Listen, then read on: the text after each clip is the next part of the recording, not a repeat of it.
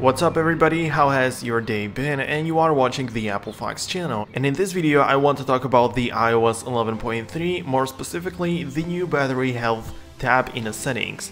So let's just begin with the video right now. If you are new here on the channel, you should begin with pressing the subscribe button because I post a lot of videos like this one, and if you are interested in this one, you will definitely be interested in the other videos, and that way you will not miss it. So just like I say, you need to be running the iOS 11.3. All iOS 11 compatible devices will receive this update, so if you are not updated already, make sure to do that, and as you can see, my iPhone is running that version. Now, how do you find this new battery health or the thing in the settings?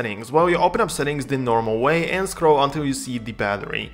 You click right here, and as you can see, it is already right there, the new battery health. As you can see, it's still in a beta. We have also seen this in a beta version, but right now, even though this version is the official one, I'm running the official iOS 11.3, we still have a beta version of the battery health, which is kind of weird, but it's still kept in the beta mode in order to make sure that it will work properly.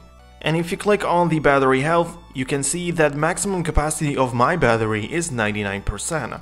I'm having the iPhone X, as you can see right here, but I have no idea why only 99%, because I haven't been using that for a long time. I have just bought it a couple months ago, so I have no idea why 1% has actually got down. I'm honestly really don't know what's going on. Maybe it is because I have been charging my iPhone during the night. I'm not sure about it because I don't think it is that bad for the battery, but maybe this is the cause. So if you are charging your iPhone during the night, you should probably stop doing this because, as you can see, it drains battery. Of course, the lower the percentage is, the fewer hours of battery you have left on the iPhone. So if you have a brand new device, it should be at 100%. But the thing is that right now, even though my battery is 99%, as you can see, the capacity is almost full on my iPhone, and that means that peak performance capability is enabled.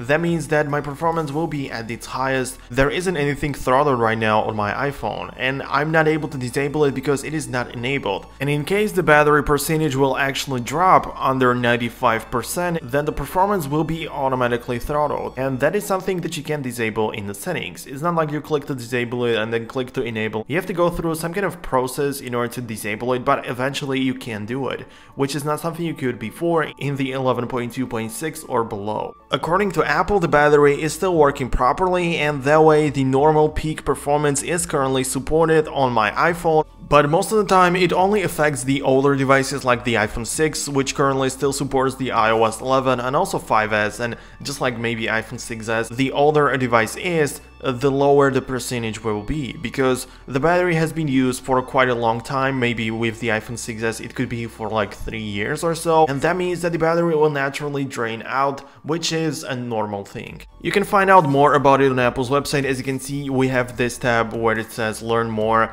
and it will redirect you to Apple's website where you can find out all of the things you need to know about it. If you are interested in this topic, what Apple has to say about it, you can read all of these articles right here. But what can you do about it in case you find out that your battery percentage is very low, for example 60% or maybe 70%? What can you do about it? First of all, you need to contact the Apple Store where you have bought the iPhone, or pretty much any other Apple Store, and you can get the battery replaced. It will cost you about 20 bucks. It may seem that it is too expensive, but Apple has actually reduced the prices after the issue that was going on with Apple throttling and all of that. It went from $79 all the way to $20, which is also a really good deal when considering that you're getting the battery replaced in the Apple Store, like officially.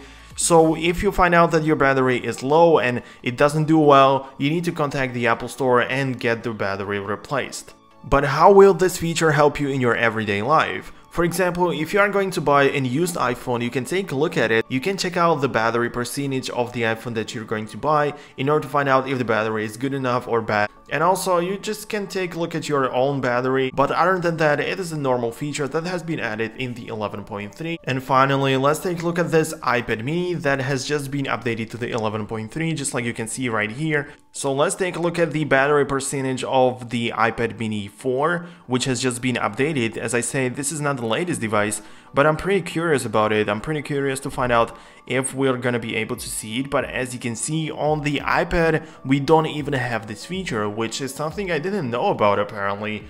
but I'm kind of surprised about it. But as you can see, we don't have it. And just to make sure, I'm gonna go to the settings in order to see if I'm really running the 11.3. As you can see, it is right there, but no battery health here on the iPad. So that is everything what I wanted to say in this video. I really hope you found it useful and informative, and if you did, please leave a like to let me know that you enjoyed it. And for more content like this and also some iOS reviews, you can also expect iOS 11.3 review on the iPad really soon on the channel. And if you want to see those videos and if you don't want to miss them, you just have to click the subscribe button, and this will never happen. So have a nice day, and I'll see you in the next video. Peace out, guys.